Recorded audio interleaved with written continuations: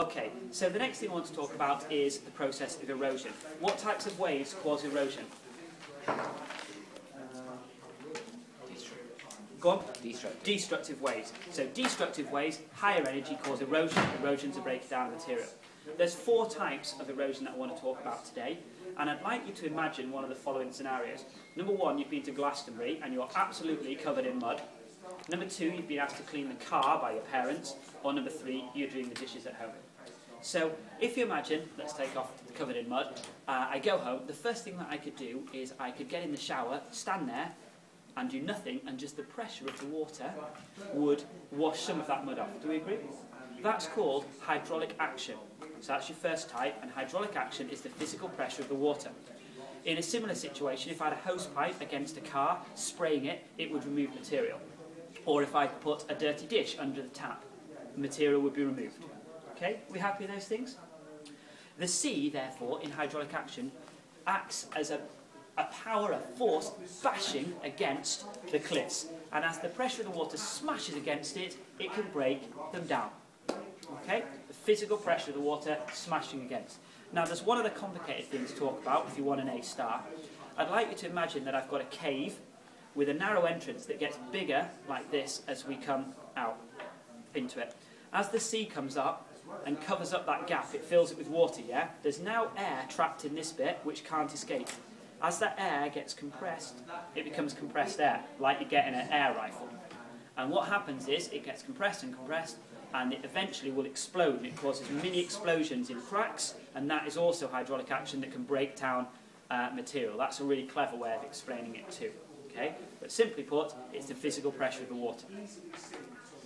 The second thing I could do, imagine again I'm in the shower, is I could get a sponge or my hand and I could start to rub like that to remove some of the material. Yeah? Or if I had the dishes, I could use a cloth, or I could use a sponge on the car. And that physical rubbing action, that would remove material as well. And that's another type of erosion. It's called abrasion. Okay? So abrasion is the rubbing effect. Now it actually is a bit more like sandpaper, because all the tiny particles of sand in the sea rub against it and abrade it. Okay, I don't know if that's actually a word.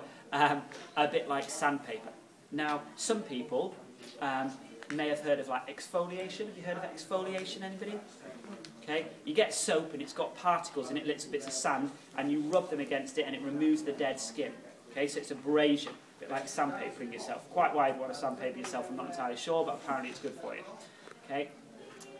So abrasion, rubbing or sandpapering effect. So imagine the sea, it picks up lots of bits of sand and it rubs against the material and gradually breaks it down. Happy with abrasion? Next thing then is corrosion. And corrosion is the chemical action. So now imagine, instead of the shower, I'm covered in mud, I get into the bath full of bubble bath, there would be chemical reactions with that soap starting to remove and starting to clean me. Are we happy with that idea? If I got my dirty dish and put it into a bowl of soapy water, it would actually erode, remove some of the material just by soaking it in that soapy water. And if I used soap on my car, it would make it more effective. So there are weak acids in the sea, and these weak acids will break down, erode, chemically destroy some of the rocks, especially things like limestone is particularly susceptible to corrosion, chemical action. So weak, acidic sea breaking down and corroding the ground. Okay, so that's the first 3. The fourth one is a little bit different. The first 3 are all about breaking down the cliffs, yeah? This one is about material that's broken down within the sea. So you imagine you've got a really stormy sea, destructive waves, carrying lots of material because it's high energy, bashing into each other like this. They're going to start to break down those bits that have already been eroded by the other processes from the cliffs.